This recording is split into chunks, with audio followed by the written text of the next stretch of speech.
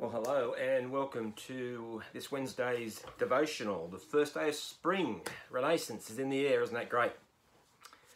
I want to talk to us today about confrontation. And I know it's something that none of us would enjoy, be it either the one having to do the confrontation or the one being confronted. That's even harder to a point, I guess. But it is something that Jesus talks about in Matthew chapter 18, about when it says, and we recognize sin in the church, so sinning with someone, and they are at fault, that they should be talked to by the church.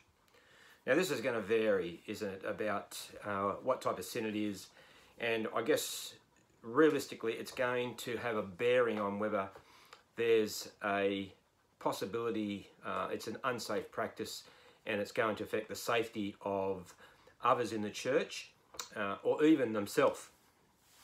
So, you know, how you confront people in any situation where you have to pass off a reflection, which is seen as a criticism of someone's behaviour, something they've said is a really difficult situation. We can churn ourselves up inside having to do this. At times it must be done inside and outside the church. And I guess one of the problems for us is that we realise that we're all sinners and we all do things that, you know, at some time or another probably would be seen by others and want to be talked about. As a minister, you know, this is something that I've had to do over and over again. And, you know, I guess I just want to talk about, you know, what that might look like in today's time, especially related to the scripture in Matthew 18. About how we do that in today's times in our community. And I want to do that by reading you a case study. So this is from an ethics course that I attended, and I'm just going to read you this very quickly just to give a description of you know, what a situation might cause for a minister or someone else to have to confront a person about certain behaviour. So this is, it's quite small, it's not long, let me read it. So a member of the congregation, a father of 3 daughters, is also a music teacher. He offers to play the organ on Sunday services. That's when the existing organist had broken his arm, was unable to play for a couple of months. He also offered to help the church choir and suggested that they enter a nationwide contest to compete with other denominations across Australia. He's enthusiastic and a much-loved man in the community. He gets on very well with everyone and is extremely good with children in the choir. He often has them practice in his house. That's where the scenario finishes.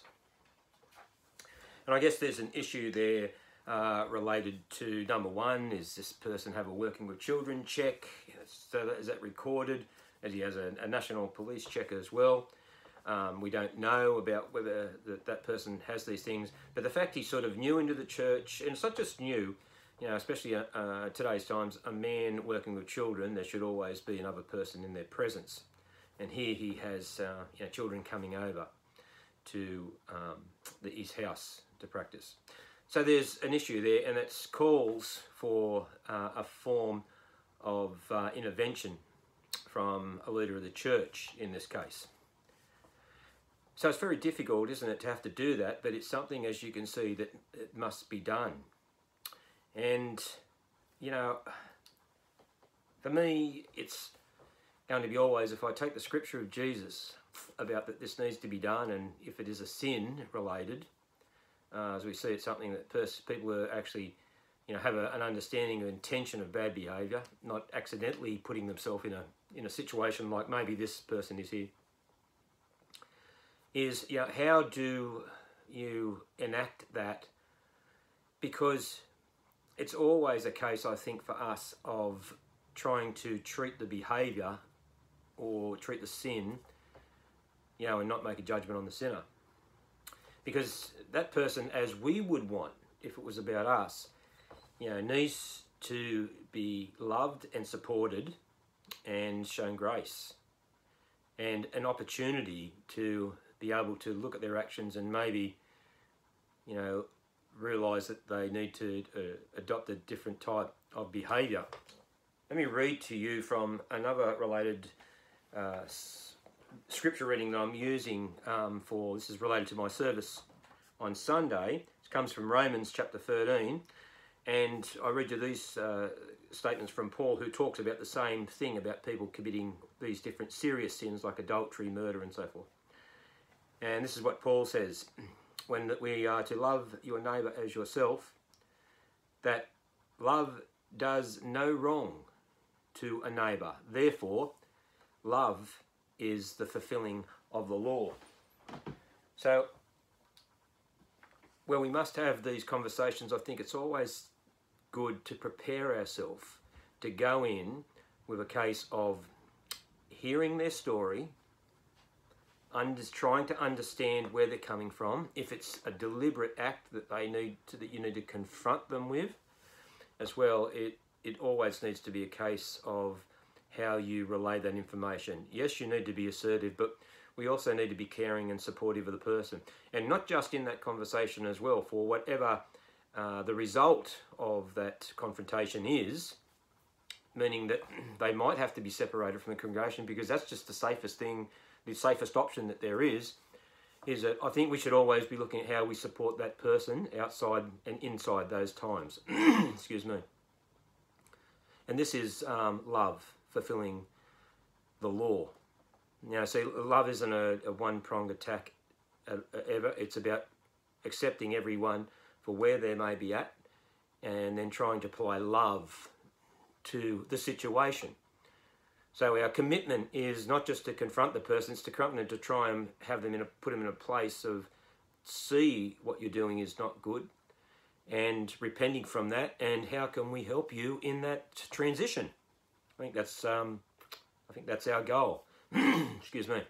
So, confronting people about their actions is part of our life. This does not relate to just what was happening in the early Christian churches, but we have to do it as well. And it is difficult, but I say, approach it with love. Approach it with an understanding that this is a person, this is a human being, and it is love that will have the greatest effect on curving them. And it'll be by love and offering, humility and grace to them is where you will get your best result in that confrontation. Just as I finish, I want to make an announcement, and that is this Saturday, there is Presbytery is holding a Healthy Church Expo, and you can attend that expo either online, or the church is holding a hub that you can come to the church and watch it from there. There's starts from it's free. It goes from 9:50 in the morning through till 5 p.m. There's obviously online. There's going to be different speakers. Some of these subjects include working with the young and growing in prayer and building healthy church systems. So there's an agenda.